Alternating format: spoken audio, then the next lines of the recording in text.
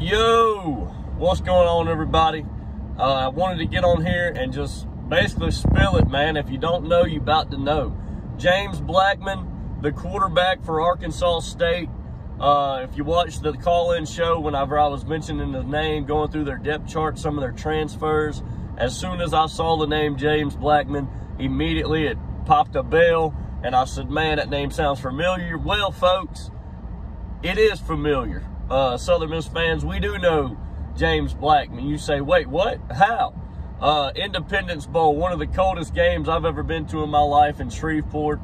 The Southern Miss Golden Eagles, we were led by Quandre Griggs. We went up there to Shreveport against Florida State, and James Blackman was a freshman quarterback there.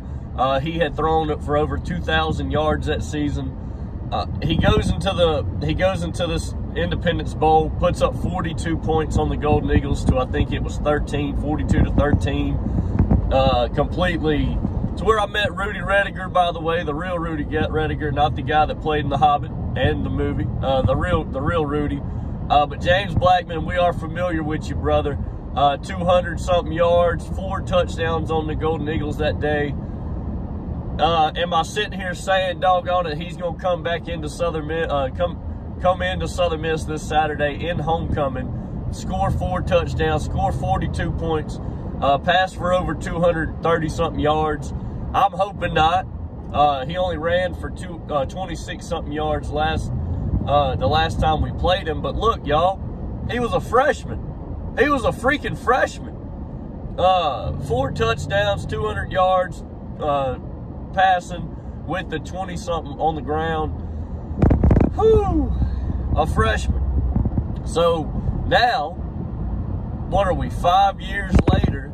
He went 4 years through at Florida State. Now he's transferred over to Arkansas State wearing the number 1 jersey, I believe.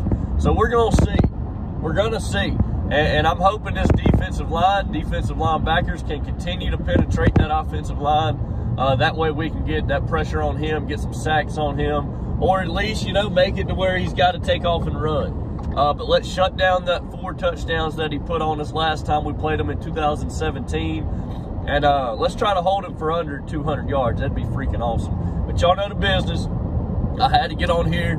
Anytime we got history with a player that did us wrong or did us just went off on us, I got to get on here and do something, man. I can't believe the relevancy with James Blackman that tore us up in the Independence Bowl is going to be back going against us with another team.